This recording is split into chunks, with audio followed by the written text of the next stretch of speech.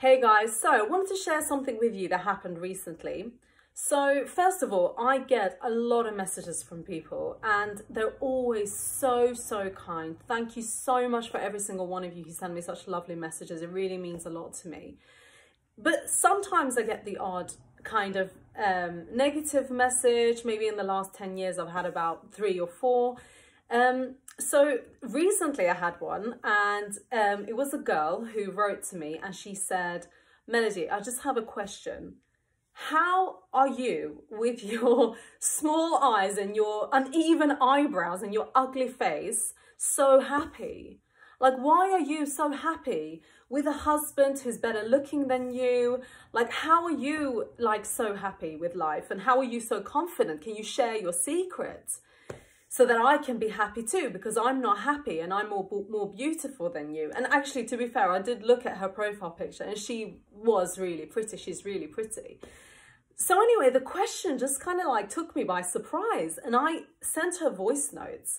I sent her a voice note and I said, first of all, why are you attaching beauty to happiness? The two things are not necessarily attached. In fact, they're not attached at all. One does not depend on the other. That's the first thing. And second thing, you could have asked me this question in such a nicer way without disrespecting me. Not that you've affected me, because as you say, having confidence means that there's something within me of how I view myself. I mean, I have a mirror. I know what I look like. I know what I don't look like. And it's a perception. Beauty is a perception anyway. So what other people's views don't affect me. They have a right to their view. Everyone has a right to their view. So whether a person thinks that, yeah, you know, she's beautiful or she's not beautiful, it doesn't affect how I view myself. But, you know, there was a nicer way of you asking me this. So that's that. And then she started apologizing. She said, you know, you're right. I'm really sorry. You know, and you know, I should have asked this better. And you know, that was lovely. And then she said to me, can you just help me though? Can you say something to help me? And I was like, well, I don't know you, but I can say something general to you. And here's the thing that I think is useful for everybody is that, look, never try and find your happiness and the answer to life within someone else. Find that within yourself. Find happiness and being enough within yourself so that one day no one can steal that and take it away with them. You know, don't search for answers and happiness within other people. Other relationships are important, the one you have with your husband, partner, whomever, your mother, your father, your children.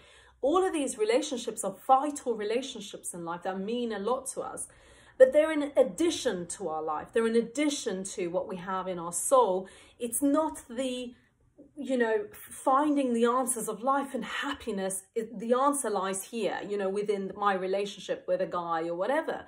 You know, so I think that's an issue. And, you know, always try and find that happiness within yourself. Now, and, you know, bless her, like, we had a great conversation and she was so grateful. And, you know, and I felt really bad for her because obviously, you know, I know that if you're feeling good within yourself and you're happy, you're not going to go and say that to someone. Only when you're struggling and you're down would you say such a thing to somebody. So I didn't want to, you know, come at her, like try and, you know, belittle her or try and ruin her. That doesn't make me feel good and it wouldn't make her feel good. It doesn't resolve anything. It doesn't solve anything.